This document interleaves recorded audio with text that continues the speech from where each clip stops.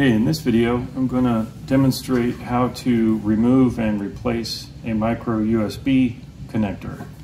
Sometimes these connectors go bad, the pin in them goes bad.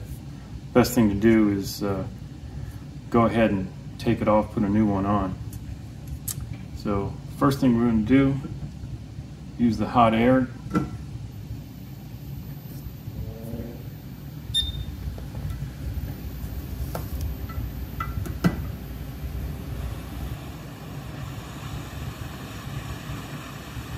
Heat up around it here.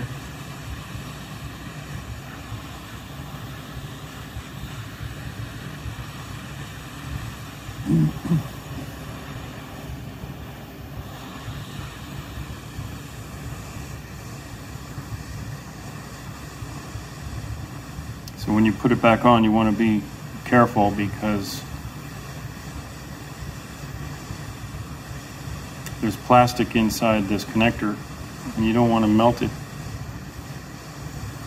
So you don't want to use direct heat right on the part. You want to heat up around the part, the board.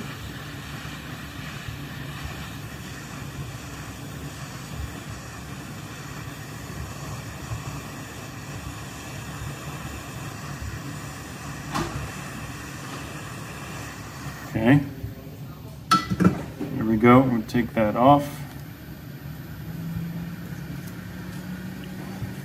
Inspect the pads. You want them to be fairly clean. We'll put a little bit of flux on here. We're going to use the soldering iron.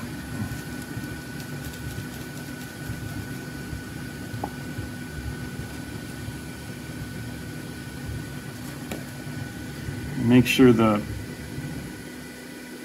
these pin pads have some solder.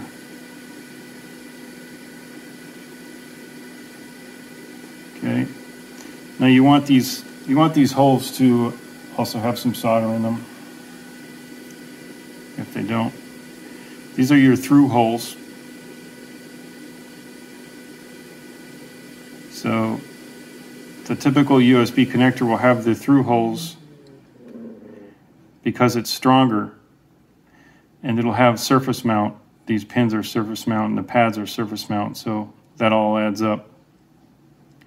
So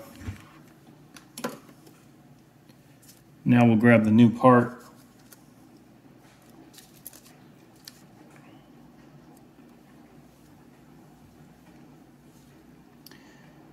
You can see the pins on the bottom. Let's make sure we put a little bit of flux. You don't want too much.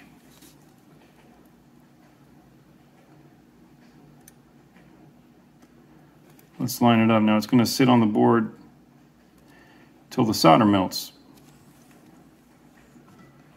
So we're going to go ahead and hold it down so the air doesn't blow it.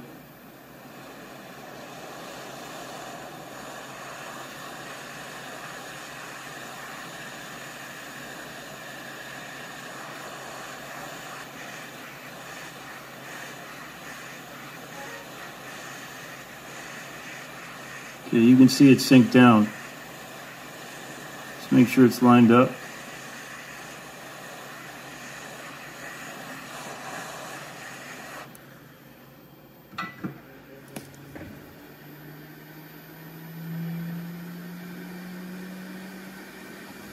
That should do it. Now it's going to be hot. Let that cool off for a second.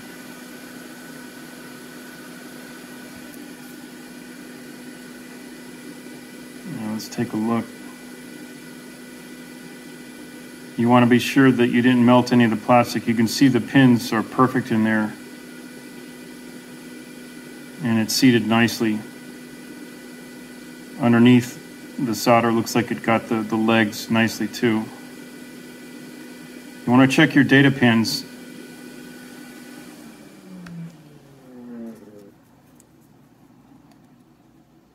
Pins on the outside, that's 5 volts. The 3 pins in the middle are data.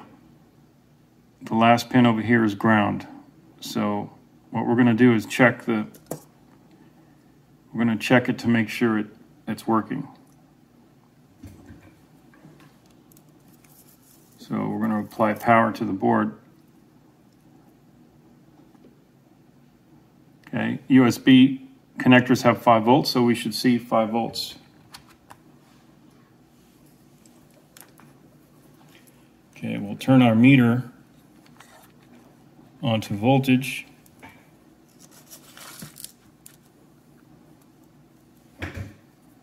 See what we can see here.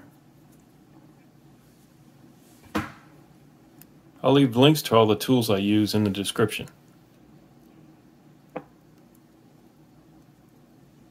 Okay, I see 5 volts. So it's working. If you like this video, please give it a thumbs up and subscribe. We appreciate you watching.